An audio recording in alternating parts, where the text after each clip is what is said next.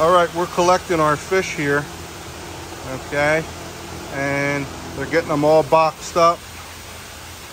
You can see they have tons of ponds. Really excited. We have what I think is called a reverse shishui with its snow white pattern, a kiyatsuri, and a beautiful kajaku. So they're bagging up our fish now.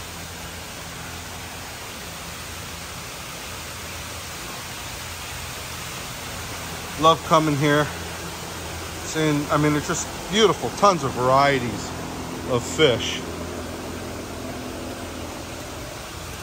And here's some of the ones we're bringing back with us right now. I don't know if you can see them. Here comes another one in the sock net. We're bringing it over. They take really good care of their fish. They make sure that you get a nice, healthy fish when you get home. Wow, that one's gorgeous. That's my kajaku that's coming. Really, really excited about this fish. You can see the scalation of it. Looking around here, I mean, this is another, gorgeous pond they have, and you can see so many different varieties of koi that they have here at the farm, and this is just one of the greenhouses.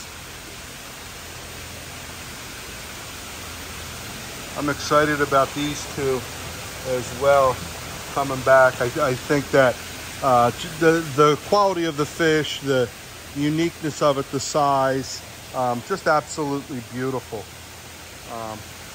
Here in this Nisai pond, I'm just looking and it's beautiful. I mean, it's almost like they're just floating in the water. You can't really get much more peaceful of a thing to watch, especially if you need some time to relax. These guys are really, really amazing.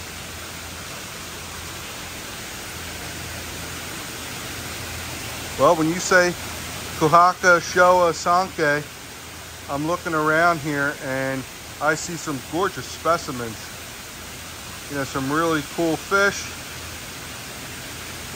If you're into koi, this would be a great place to come. They have Koi Fest coming up August 26th. If you're in the tri-state area, I'm telling you, it'd be worthwhile just to stop by and see the different fish they have. Plus they have fun, exciting things for the kids to do. As we're looking over the different ponds they have, they're getting the other fish ready to get bagged up. So for those of you who don't know how a fish gets transported, they fill the bag with oxygen, and as they fill the bag with they fill it with water, then they put the fish in, then they take it down to a station where they fill it with oxygen.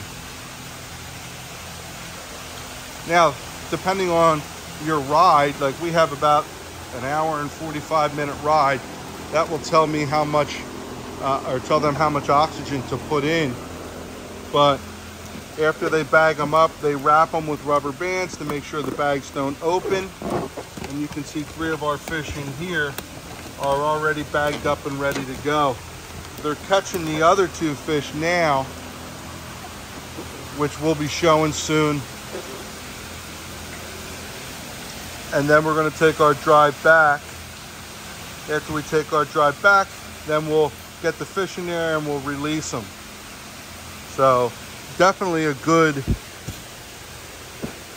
question that a lot of my students ask me is, oh, how do they move fish from one place to another? And as you can see, they take really good care of their fish here and making sure everybody gets where they have to be. So stay tuned, click on the subscribe button, and I will post a video when we let the koi out in our pond.